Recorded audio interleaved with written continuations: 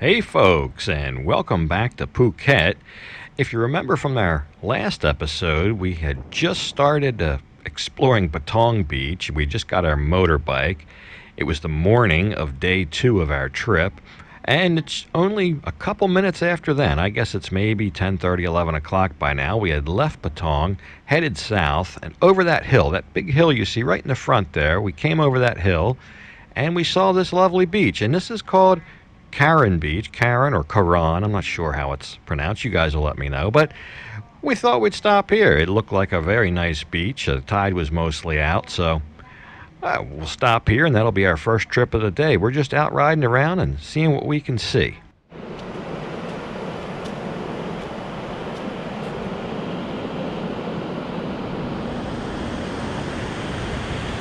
I think one of the things that makes this different right now and why it's suffering more than like Pattaya is its proximity to Bangkok.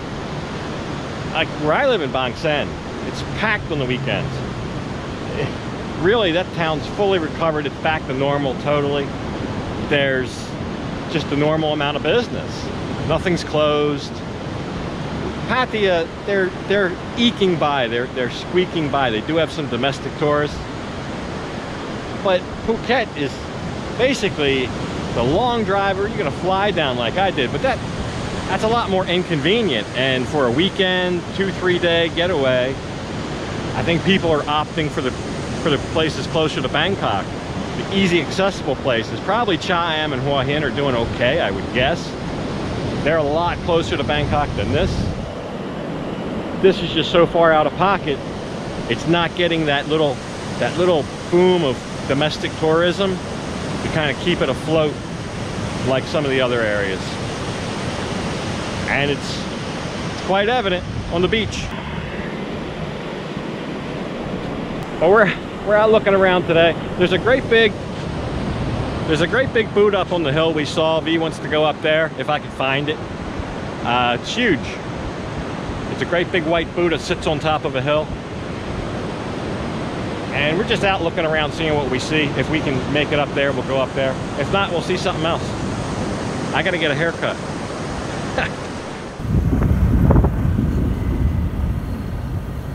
So yeah, no particular place to go, but you know, V did see that big Buddha on the hill, and I don't think she's ever seen a Buddha on a hill that she didn't want to go look at. So I think we found our way up there. We did find a road going uphill in the proximity of this thing, so it was quite a long, windy road. And we came around one of the bends finally, and to our surprise, we found this. So yeah, they had a whole herd of elephants up here. Looks like they were feeding them and had them fitted up to give rides. At least that's what I thought. But we weren't really in an elephant riding mode. We kind of wanted to know where we were and if we were actually on the right road to go to that big Buddha, because there was this other road back here, and of course I wanted to know where that one went. So we stopped and talked to these folks.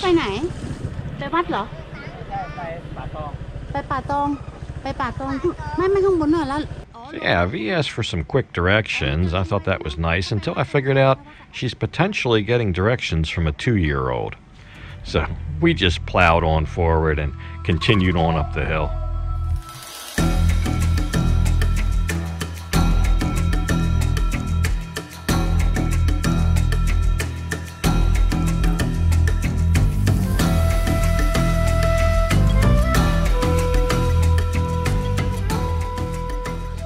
V has to wear a sarong because women aren't allowed to have shorts. They said my shorts are okay.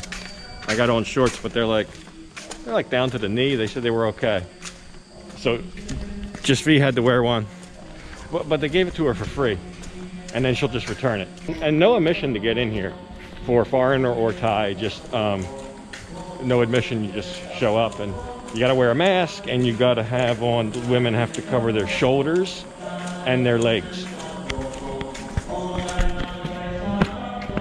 Yeah, while V's taking care of the religious end of the attraction here, I'll go ahead and walk up the steps and check out the big Buddha and the view. He kind of sits up here overlooking the entire island, facing east generally. That's the way they have him set up. It kind of looks like it's made out of individual stones. Or tiles. Maybe they just put a tile covering over it. That's probably what it is. Yeah, I think it's just like all made of cement, but they put tile covering. But it really gives it that look like it's individual stones put together like a puzzle.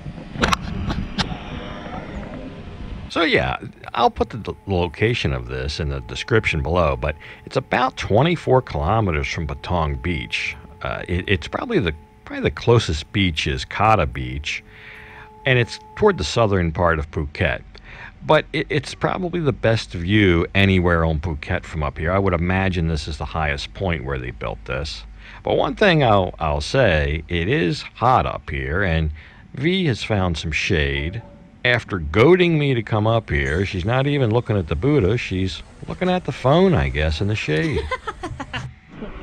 I don't know, it's like all this white cement up here, and you're just, there's no clouds right now.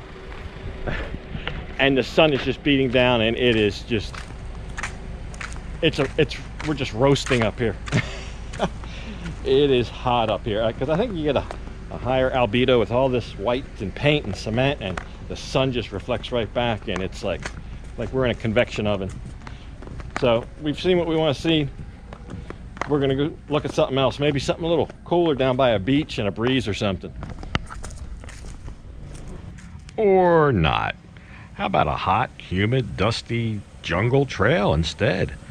There was some shade back here though, but I couldn't help myself. I saw this road by where we were at the elephants, and I thought, let's go somewhere. Let's see where it goes. And I got my phone with me, so I can always find my location on the map or whatever. But yeah, the road had its highlights, and it had its lows as well. Lots of ruts and things like that. But it's nice. I just like riding around on these kind of roads and seeing where they go. And I think on this day we did find something. It's not that we found nothing. We definitely found something. As soon as we get past these ruts up here, there it is, a farm.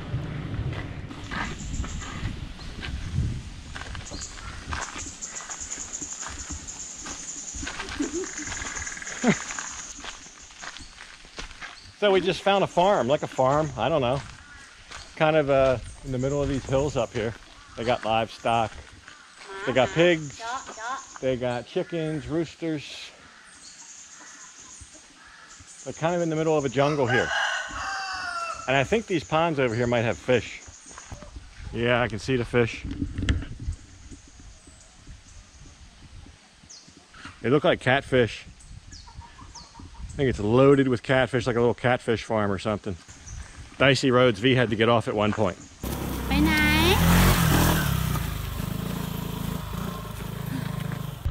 All in a day of exploration. We got rained on the way back from the Big Buddha. But when we came down the mountain from Kickz, I guess it's called, it basically stops. Patong, it's not really raining. A little hungry. We're gonna have a big meal later. I just thought we'd have a snack, and I saw this place looks like they have some dim sum. So I guess you pick what you want, and then they put it in the steamer and steam it. I guess that's how it works. And there's a sign in there that says 15 baht. I don't know if they're 15 baht each or what. That would be a really good deal. So they're like 20, 25 baht each. And these looks like ground pork with shrimp, ground pork with quail eggs. So we'll get it steamed up. Oh. So I don't ever remember seeing a roadside place like this before. Just a small operation with a guy with a steamer. But as soon as we got back home, we were rolling back into town where I live. About 5-10 minutes away, I saw a similar place. So we're going to go by there and have lunch one of these days while I'm back home editing these Phuket videos. But this is one of my favorite things to have for lunch. Very nice. So it'll steam for 5 minutes.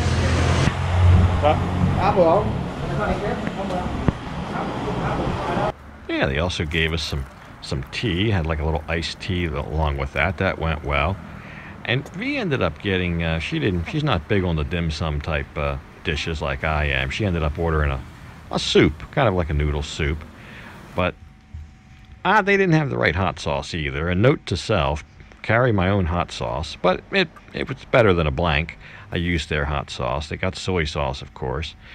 But it started coming out, and it all smelled very good with that steam and just the essence of all the, I don't know, the herbs. Just about all that stuff has ginger in it. And I don't know, it smells very good steaming up. There it is. The first couple things are ready. Got some dumplings there, a pork bun, hot gal. Yeah, plenty of stuff. I think I got about 8 different dishes. There's only two of each in each dish. There's V's noodle soup. But I also had the pork with shrimp there, and there's some pork with quail eggs. That was my favorite. So I think we did pretty good not knowing the area and just stopping at a random place. I think we had good luck. I tell you, I'm really curious now to try the place like this, which I found by me. So hopefully be going there in a couple days. It's about 200 baht, about $6 for the whole spread.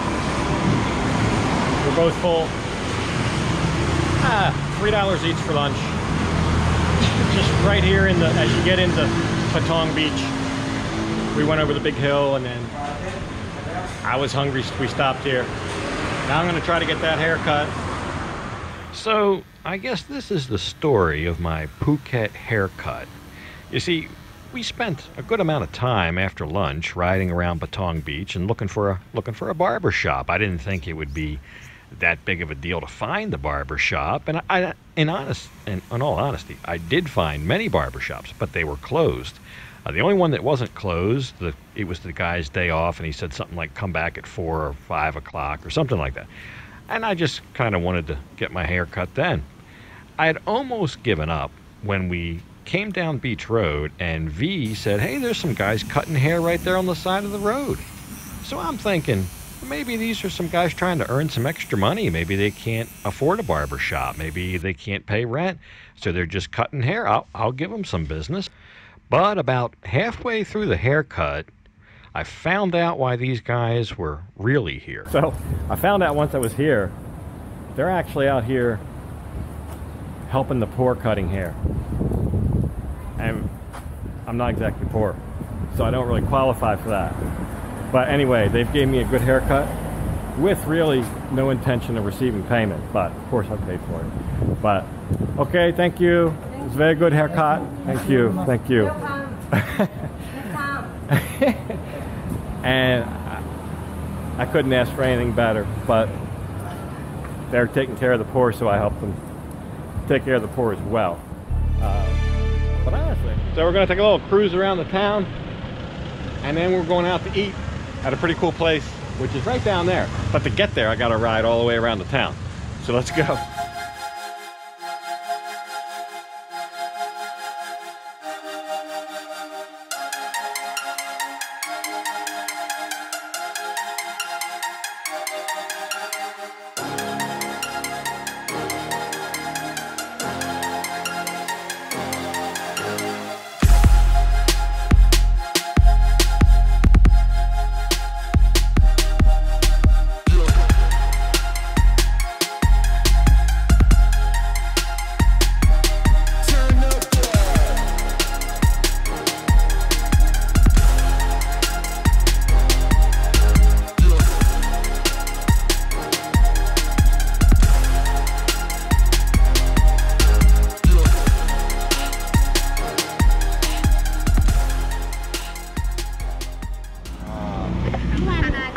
So yeah, I had to ride around a little bit and show you like all the stuff that's closed and some of the depression, but just to maintain the integrity of the series. It wouldn't be honest if I didn't show you the whole picture. But from here on forward, we're going to focus on the places that are open, the places we can go to and enjoy ourselves. Like this one. It's called Kudo, and we're going to have a meal here right on the beach, and it looks like a really lovely place.